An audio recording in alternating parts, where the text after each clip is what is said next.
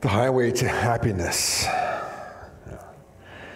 I remember it was 25 years ago. I was at seminary, and it was my first semester. I'd been a youth pastor here in Lloydminster, and went down to Cochrane, and we were there, and I'd preached in my church up here, but there I didn't get a lot of opportunities. So one day they're like, yeah, we're looking for someone to go to Pincher Creek this week. And so I'm like, okay, I'll go to Pincher Creek, right? Yeah. So Lisa and I drove down to Pincher Creek, and we came to this hotel ballroom where they had set up these chairs, and they were like a foot apart and like 6 rows. And so there, there was not a lot of chairs, but they kind of wanted to make the room look full. Like, that's interesting. And there was probably about 30 people in the room, which was awesome. So we're having this, we're singing just kind of like we did here today. And then just before I got up to speak, they're like, okay, now we're going to dismiss the children and the workers.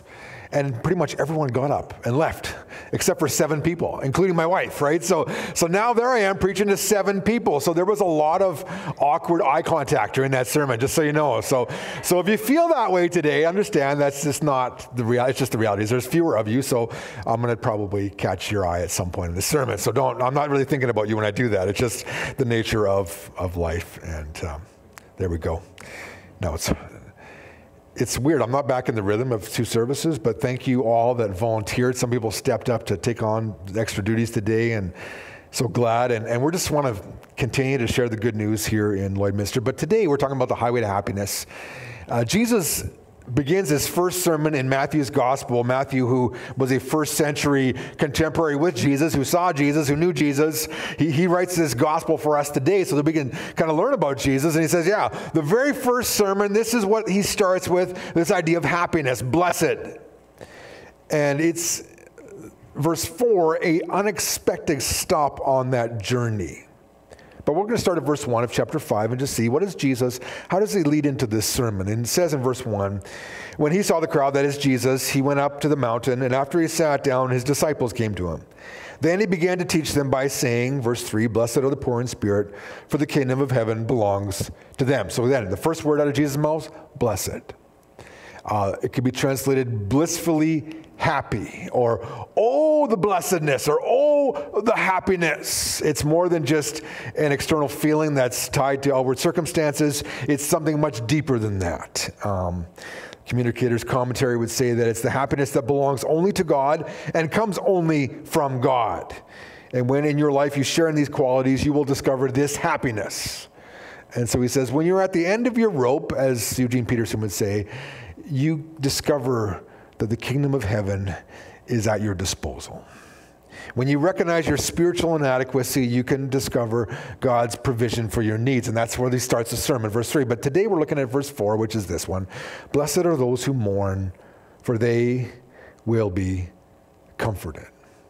It seems like a really weird blessing. It's like happy are the unhappy.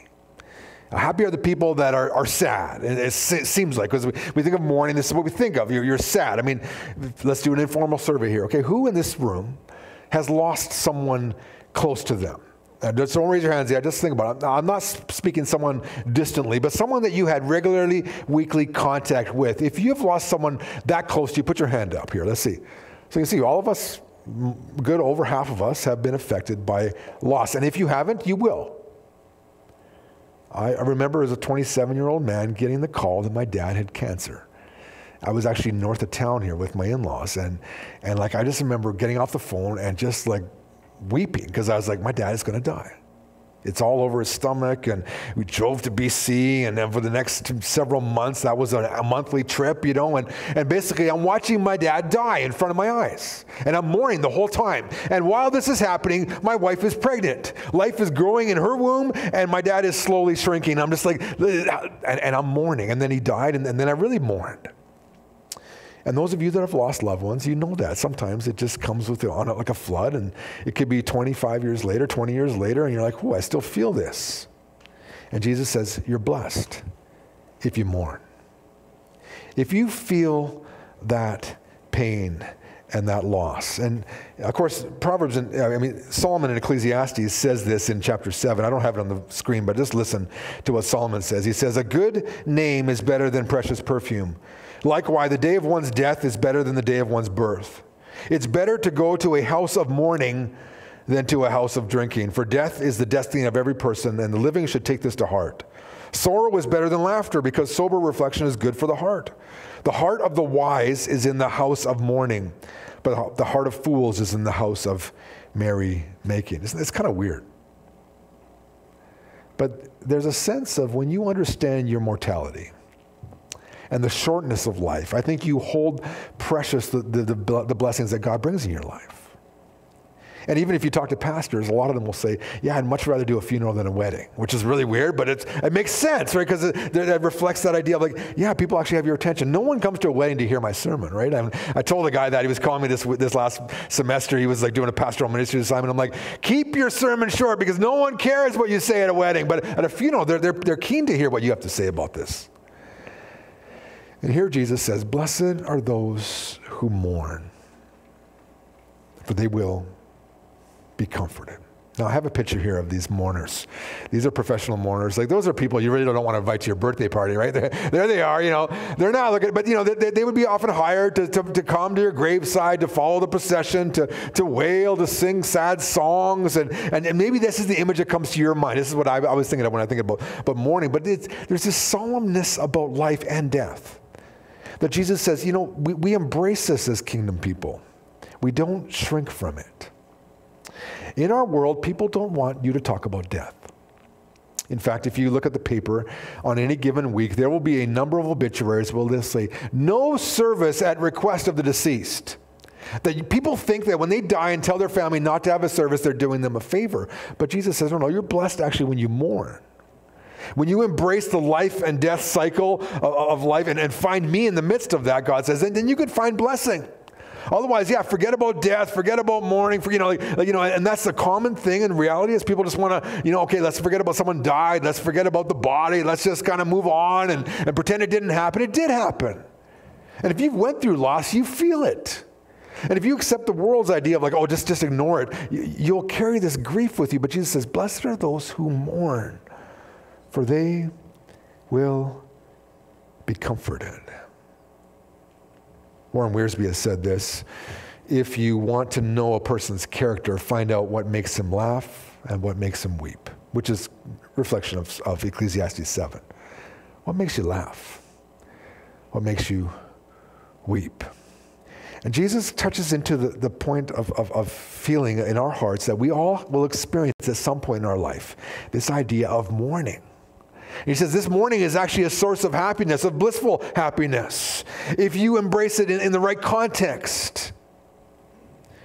And so in light of that, I just want to talk a little bit about mourning or sorrow, because there are kind of three pictures of sorrow in the Bible. There's the idea of natural sorrow. This is just normal everyday grieving. This is, it's not sinful. It's a gift from God. It's that, as Wiersbe would say, natural sorrow expressed in mourning releases a healing process in a person's life that enables him or her to accept the pain, work through it, and adjust to life again. Natural sorrow is an expression of love, right? So when you're at the graveside and there's the widow or the widower and the children and they're crying as you drop the casket into the ground, I mean, that's a good thing. That's part of the healing process, natural sorrow. There is unnatural sorrow where you get stuck in the process. When the opposite of what God wants to happen happens in your life. Like godly sorrow heals, but unnatural sorrow makes the wounds deeper, fills the heart with pain. Natural sorrow gradually helps us put life back together again, but unnatural sorrow tears things apart and keeps them that way, right? So people get stuck. Have you ever met someone that's stuck? Maybe you're stuck today, where you had a bad experience or a bad loss or something happened, and then you get stuck in bitterness, and you don't grow through that, and you just you hold on to the pain instead of letting it go as you work through the grief. And we can all, so you got fired from a job and you've never ever gotten past that. You're stuck in the grief of losing that job, or maybe you had a spouse that left you. and abandon you and cause all sorts of grief for your life moving forward because of that abandonment. And you haven't let that go, and you hold on to that grief, and you're stuck in this unnatural sorrow or unnatural mourning where you really haven't moved on. Or maybe it is someone that has died in your life, and maybe you're mad at God because how could he do that? And you just can't let God off the hook on that, and you're holding on to the bitterness and you're stuck. You're stuck. Unnatural sorrow, unnatural grief. The quote is this: the sorrows of life do not create problems, they reveal them.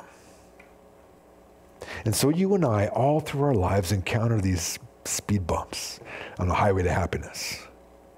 And Jesus says, blessed are you when you mourn, because you will discover comfort. And none of times when you're in those times of pain and loss and feeling the suffering of the world in which we live, you're like, it doesn't feel like a happy moment. But Jesus said, it is a blessing to grow through those and to discover God's comfort in those times.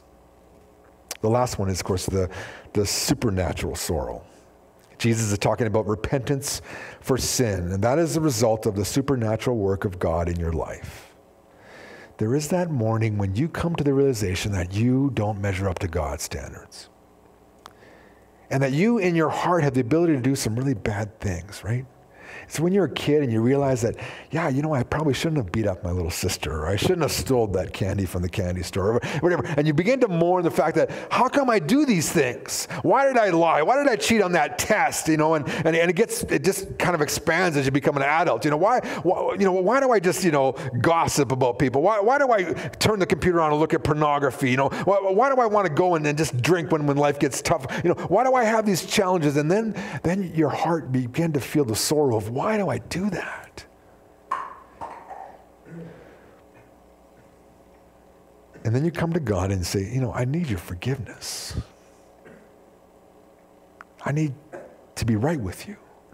And these habits that I have that just seem to be inherent to my nature are dragging me down. And the mourning is you acknowledging your sinfulness and finding God's cleansing in that moment.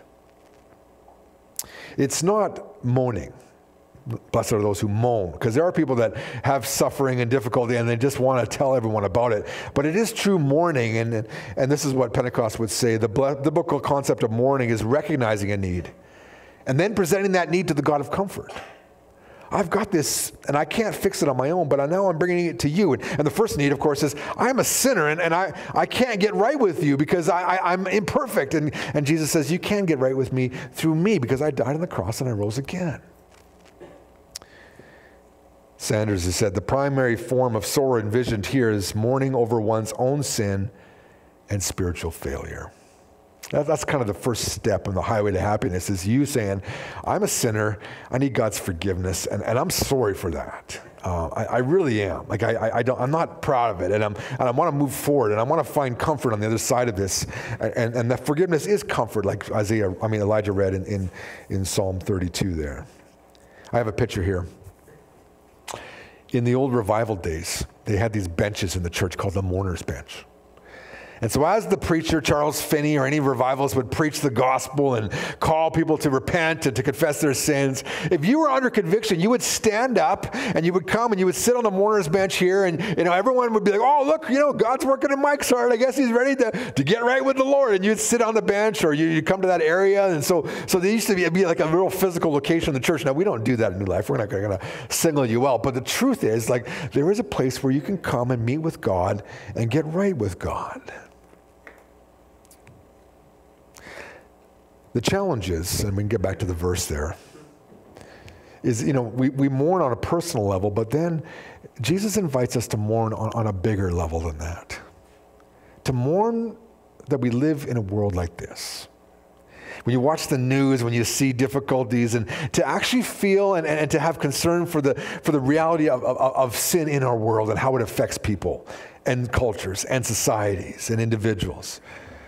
But sometimes if we're so self-focused, we kind of miss that. E. Stanley Jones has said this, that most people are so taken up with themselves and their own problems that the world's pain and the sorrow cannot get to them.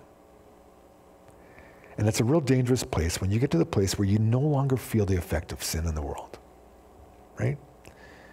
I remember just a couple weeks ago, I was in the Domino's pizza parking lot. I ordered some pizza, I was picking it up, and there's a guy kind of just slinking around the parking lot there. You have all sorts of thoughts, but you're just like, okay, well, who knows? But he seemed to be looking for something or trying to, see if there was, whatever. I mean, and just, all, like I said, all thoughts going through my mind. I came to my car, I put the pizza in, and it was just like, Mike, go give that guy a piece of pizza, right? So I took a piece of pizza out and like, hey, and he's like, oh, like he was like scared. I'm like, no, I just want to give you a piece of pizza, and so because in that moment, how could I help that guy? I mean, I don't know what he was looking for, food, what he was looking for. I mean, he was obviously, not at home, not in a warm place, but I'm like, I can give you something that I have. Here it is, boom. And it's like I gave him a piece of pizza, right? Because I'm like, obviously, he's looking for something. And what could I give him in that moment is a piece of pizza, right? But the reality is that people around us are living in the same world that we are. And God comforts us in our sinfulness, and he helps us to comfort those who are affected by the sin of the world. Mounce has said this, those who mourn are not simply those who have gone through difficult times, but those who understand that all suffering in the world stems from sinful and self-destructive human tendency to act as if God did not exist.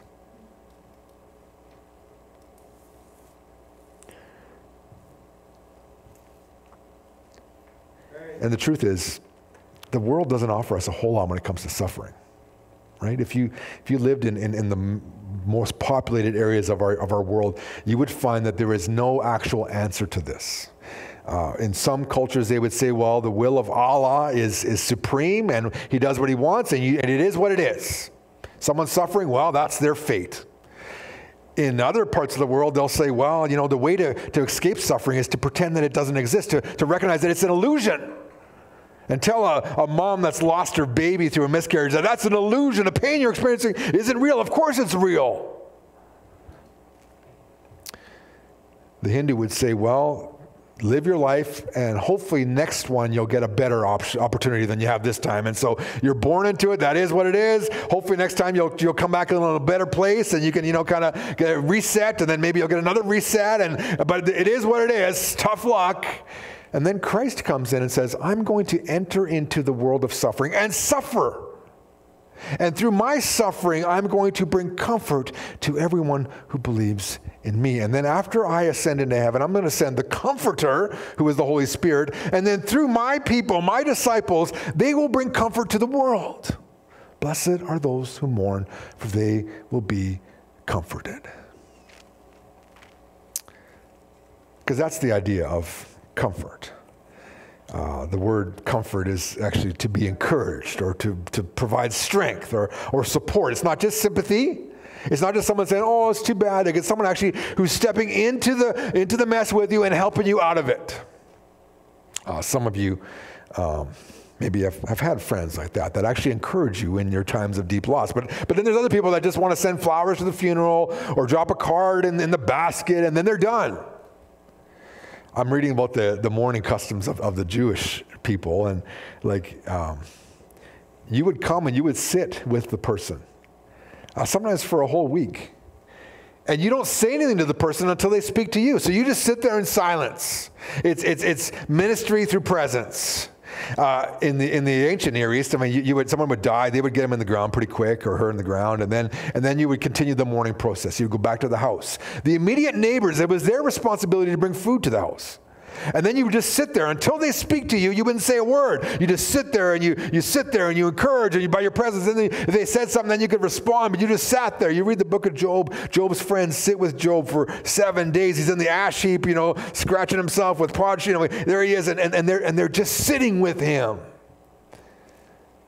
Most of us don't even want to take a day off to go to some friend's funeral or some friend's parents' funeral. Most of our employers wouldn't want to give us the day off to do that. But Jesus said, blessed are those who mourn. I mean, how many times I've been in a funeral procession and people are cutting off the hearse? I'm like, seriously, people? But this is our culture. You used to stop, you used to take off your hat, you used to kind of, let the procession go by. Now people are running, cutting you off, trying to get in front of you, And here Jesus said, blessed are those who mourn, because they will be comforted. Now understand, that is future tense. There is comfort we have now in terms of knowing we're forgiven and all this stuff, but we still live in this sinful, suffering world. We still feel the pain all the time, and it comes in waves, but we look forward to that day of comfort. But in receiving God's comfort, we're able to help share comfort with others. I have this quote here, mourning sin in your life, or the collective sin at large in the culture, or the body of Christ, enables you to draw near to God, to experience this. But then let's go to that next quote there. The most absolutely happy people on earth are those who choose to care till it hurts. The most miserable people on earth are those who center on themselves and deliberately shun the care of others in the interest of their own happiness. I mean, I think you want to be happy. According to Jesus, and as Jones says here, it's those who care until it hurts. Of course, like Jesus gets that, right? I mean, he models this for us. I'm willing to hurt so that you can find comfort.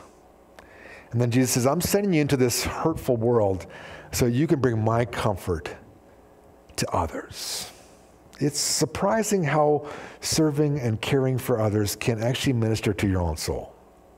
You may think that you're the one, you're going there to give, but then it's amazing how you receive when you do that. It's a blessing, kind of a reverse sort of blessing. But if you're always just worried about your own stuff, your own things, your own needs, you miss out on this opportunity for incredible happiness. I mean, I've seen people. One lady, she just was always in this moaning, kind of like, my life is horrible, this, that, blah, blah, blah. And I said, why don't you invite some people over to your home and invite some ladies over, serve them tea, ask them questions. And she just couldn't do that because she couldn't get out of that moaning and here there's the opportunity to receive blessing and happiness when we care for others. There was a nun that worked in a school in India and taught kids, but she kept seeing all these poor, castaway people in the Indian culture. And finally she said, I got to do something about this. And so Sister Teresa started this new order that just cared for all these derelict, dying people, lepers, the lowest of the low. She would literally go to the garbage dump and to the gutters and pick people up and bring them to her home where they could, get some care and then die in dignity. Mother Teresa would say, never worry about the numbers. Help one person at a time and always start with the person nearest you. I mean, is there someone close to you that needs comfort that God can use to bring his comforting presence into their life? She says, don't wait for leaders. Do it alone, person to person. Calcuttas are everywhere. If only we have eyes to see, find your Calcutta. God invites us to not only to receive his comfort as we mourn our own sin, but now to be agents of comfort in our world, to bring comfort to those who need it. So here's some implications. Blessing comes when I feel the pain of my own sin and turn to God for forgiveness, right? So blessed are those who mourn. I am not the person that God created me to be because of my sin. And I don't want to keep it in sin. So when you confess your sin, he is faithful and just to forgive you your sin and to cleanse you from all unrighteousness. So blessing comes when I realize this and I discover his forgiveness. 2, blessing comes when I feel the effects of sin in my world and I'm moved to do something about it. God didn't put us here just to watch and say, oh, well, that's too bad, I guess. But he invites us to actually engage with the pain, to step into the mud puddle and to help and to bring comfort to our world. Number 3, God comforts us when we mourn so that we can comfort others in their mourning. Maybe you've been through grief and mourning in your life. And God can use that to minister to others. We've got friends over at FBC that run this thing called Grief Share, and both, our friends have both lost spouses, and so they're using that experience to help encourage and guide and comfort those that are going through loss in their own lives. And so it's been a real great ministry. And so God can use the pain and the suffering of your life to help you to minister to others. It's not a loss. It can actually be a great gain. And this is an opportunity for you to comfort those in their mourning. Losing my dad at 27 made me a better pastor. I wish I'd go back and reset that and still have them. But I understood death at a level that I didn't understand it before that. I could talk about it, as a concept, but now I'm like, yeah, I know what it's like to lose someone you love. Yeah, I do. And it helped me to comfort those that lost loved ones as I pastored these last decades. I know we'd all want to have those loved ones back, but God uses that pain. If you lost a child, you can help those that lose children, right? You lost a spouse or whatever the case may be, you can minister to those in their mourning. Number 4, Holy Spirit, the divine comforter, is your greatest resource in finding and sharing comfort with others. So here's the reality. You and I don't have the resources to really be the best comforters. We can kind of do our best and try, but God empowers you with this comforter. And as you receive comfort, you're enabled to share comfort with those that are in need. And so this week, you may have someone in your life that needs comfort. You maybe are going through mourning in your own life for whatever reason that may be. There may be some bad experience that you're mourning. It may be that divorce, that job loss. You're mourning, who knows what. But God invites you to grow through it and then to share and minister to others in their need. I'm going to invite the team up. They're going to lead us in a closing song here.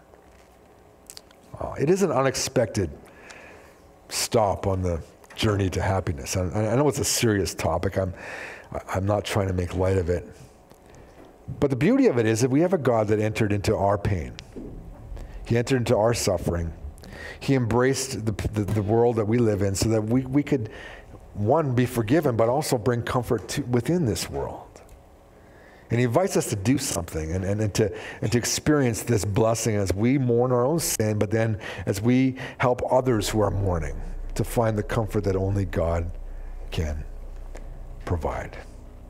Would you pray with me as we close? And if you've never received Jesus as your Savior, I always want to make that opportunity available.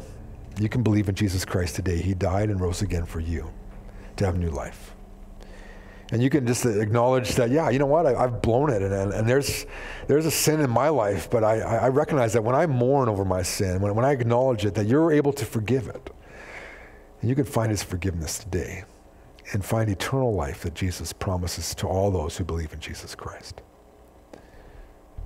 Lord, would you open our eyes to our community, to the hurting people, to the sinful situations and the effects of sin and the people around us, and enable us to bring your comfort to those places, to our school where there's hurting kids, to the workplace, to the gym, to the ice rink, to the places where we do commerce and business. In all these places, Lord, may you work in us so that we can bring your comfort to those places. Help us to look at our world and see the pain and feel it and understand that Christ came so that we could have a better world. And we look forward to the day when there will be ultimate comfort with you in heaven. And so thank you for this truth and this beatitude. May we live it out this week, we pray in Jesus' name. Amen. Just stand with the team as we sing.